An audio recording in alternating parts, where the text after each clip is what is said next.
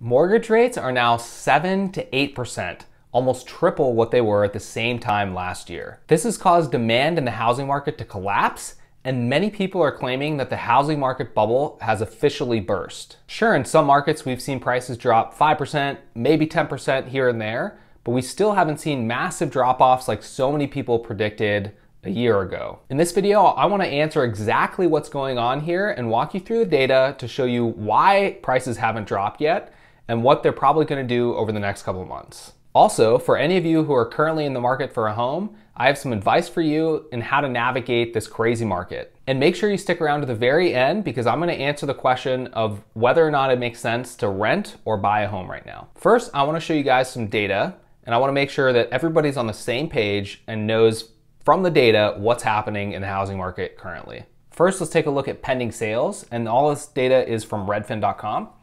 And you can see that we're down over 35% year over year in pending sales. This is the largest change, the largest drop that we've seen, except for briefly during the pandemic. And you can see the data from Redfin goes back 8 years, and by far this is the lowest dip, even greater than what we saw in April of 2020. So pretty crazy stuff. And again, this is driven by mortgage rates and the Fed increasing the federal funds rate, which of course has that follow-on effect to increase mortgage rates. And at 7 and 8% interest rates, when people are used to 3 and 4% rates, is really problematic. And this is why you're seeing demand just dry up in the market. And taking a look at the mortgage payments year over year, again, you can just see here from 2020 when average mortgage payments were around $1,500. 2021, with all that home appreciation, it went up, but it wasn't skyrocketing because home prices went up, but mortgage rates were still really low. And then you can see the red line in 2022. I mean, we've added $1,000 to the average mortgage payment over the last year and a half, which is just absolutely crazy. To buy the same exact home, you're paying now $1,000 more on average, and all of that extra money is just going straight to the bank. It's not buying you a bigger house or a better house. Same exact house, just costs a lot more. And probably one of the most important things to understand here with regards to what's happening in the market is that yes, we're seeing demand absolutely plummet. The largest drop in demand that we've seen at least over the last 8 years, even greater than in 2020 during the pandemic. But what we're not seeing is a massive increase in supply. And in fact, we're seeing the opposite. We're seeing supply drop down below what we would expect. And this chart here really illustrates that. So the number of new listings you can see here, of course in gray in 2020, we saw a massive dip here, but then it came back to about normal by the fall. And here in blue, you can see 2021, the pretty normal curve where you see a massive drop over the winter because housing is seasonal. But over the summer months, you're seeing really strong and consistent listings. And then what we're seeing here in red with 2022, you can see these listings just really start to drop and fall off a cliff. And all of this started happening around May or June, a couple months after rates increased. And what I think is happening here is just people don't want to list their homes because they know if they list their home and they sell it, they're going to have to go buy another home.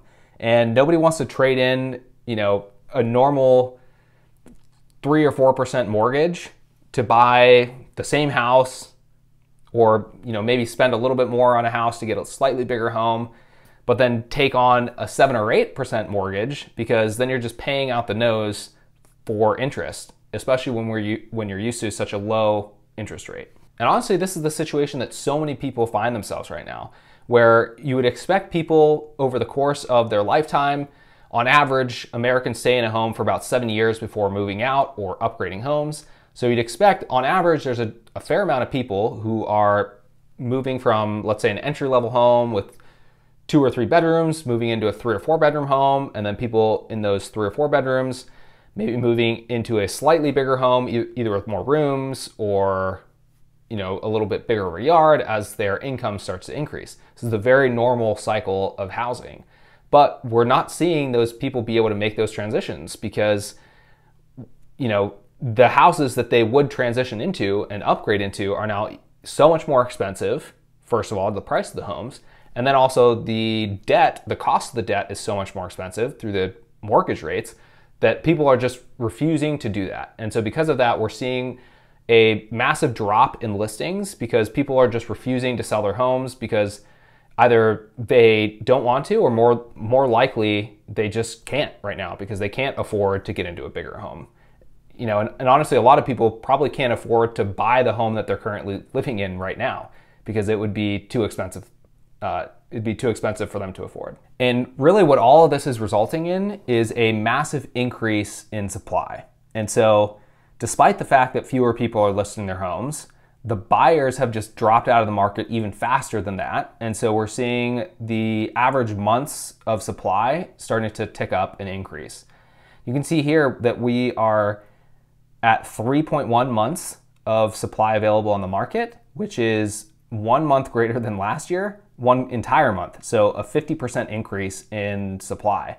And that we're significantly higher right now than we were even in 2020. So really this is the net impact of all of this. We're just seeing supply start to increase, and we're seeing homes stay on the market for longer than they used to. Now I think the good homes are still going quickly, and many of you have probably seen that in your local markets, but it's the average homes, you know, the run-of-the-mill home that you walk into a neighborhood and, you know, 50, 60% of homes are very similar quality, very similar fit and finishes, just an average home.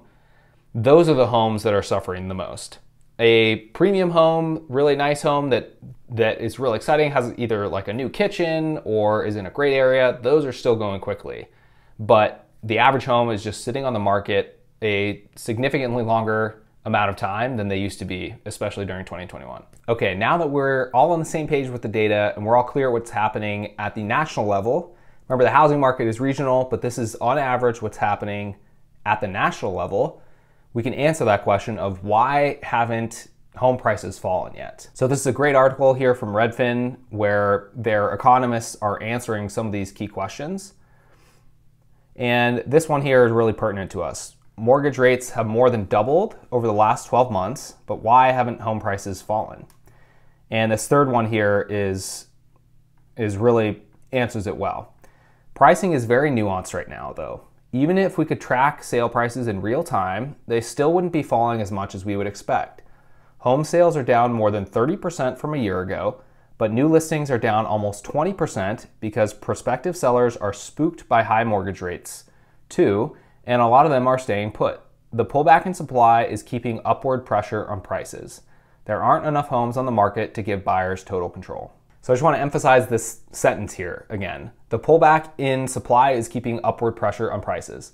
So that's really what's going on here. Remember, for any of you who've taken Economics 101, you know the supply-demand curve and graphs. And because we're still seeing a low supply, even though demand has fallen off, we're not seeing prices reduce at the same time because that low supply is keeping upward pressure on prices. If we ever see, like if you think back to 2008, right? We had a massive dump of supply onto the market because people were going into foreclosure and they had to sell their homes. And so because of that massive increase in homes on the market, prices just absolutely collapsed and fell.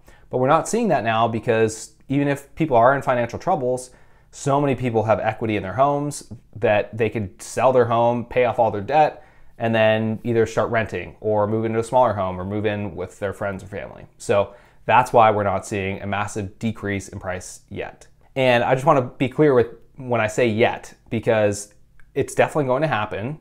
And in many markets, we actually are seeing it. In many markets, we're seeing 5 to 10% drops already, which is significant in and of itself. So it is happening, and it's going to continue happening over the course of the next 6 to 12 months.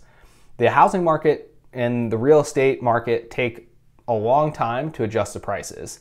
Sellers are still out there trying to list their very average, very basic home, you know, way above market value, expecting that it's going to increase 20%, you know, just this year, which again was true this time a year ago, but it's definitely not true right now. And sellers are just, you know, most people just don't follow this stuff this closely. And because of that, they're not really aware of what's happening in the market day to day.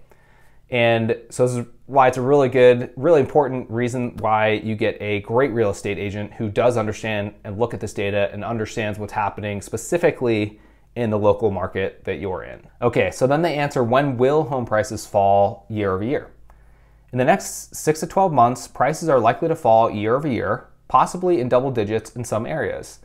They'll still be higher than pre-pandemic levels, but a lot of homeowners will be unhappy that the value of their home has gone down. Some builders are already offering new homes in bulk to investors at discounted rates of 10 to 15% off what they had hoped to get. They probably planned pricing 6 months ago, and now those homes are nearing completion and builders are willing to take a loss to get rid of them. Businesses that sell homes, like builders, investors, and iBuyers, are much quicker than individual homeowners to react to changes in the market. So this is a sign that home prices more broadly are about to come down. So translation there is that the massive companies, the national builders that are out there that projected pricing 6 months, maybe a year in the future, are now understanding that the market has shifted, and so they are proactively lowering the prices of those homes. And individual sellers, again, they have a lot of emotion tied into their homes, into their properties, and so they are much slower to react to these market changes. But really, this is kind of like the canary in the coal mine, if you will, that large professional firms and institutional investors have already recognized this change is coming, and so they're pricing that in. And then eventually that will trickle down to the majority of sellers who are just individual families who are selling their homes. All right, so thank you all who stuck around this long through the video. Remember at the beginning I told you I would answer whether or not it makes sense to rent or buy right now. And honestly, I think it's really situational dependent.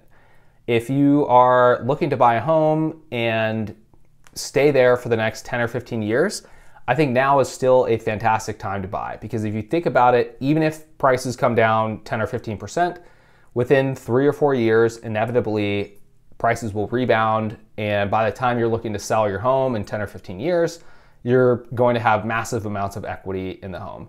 And again, it's really hard to time the market, because ideally, right, everybody wants to buy at the bottom of the valley, but the truth is that nobody really knows when that is. And so if you are in it for the long term, I would say it's definitely, if you can find a good home that you like for a good price, then it would make sense to buy right now. But if you are really confident that prices are going to continue to go down, which I personally think they're going to do, and you haven't found that perfect home that you love for the right price that you can afford, it definitely would make a lot of sense to rent right now. And I think the market's going to be vastly different a year from now. And so if it were me personally and I was in the market to buy a home, I probably would rent for, put down a 1-year lease and just continue to be very diligent looking at the market and waiting for that right home to pop up at the right time, at the right price. And one thing that I wouldn't stress about right now is the interest rates, because interest rates are very high, but at some point they will come down to a more reasonable level. Probably 4 or 5% is what they typically hover around. And so if you can make it work, your home with your finances at a 7 or 7.5% interest rate, then you can always get that home. If you like it, everything else about it is great. And then within a year or 2 or 3, when interest rates inevitably come down, which they will, you can refinance, and then you have a much lower payment, and you have that great home that you were really excited to get. So that's kind of my advice for everybody who's in the market for a home right now. And that really wraps up the video. I really hope you guys enjoyed it. I hope it was helpful, and I hope the data really helped show you exactly what's happening in the market right now. So if you guys have any questions for me or want to see me do any videos on anything else, make sure you let me know in the comments down below. Don't forget to smash the like button, and of course subscribe to the channel if you haven't yet already. And I will see you guys in the next one.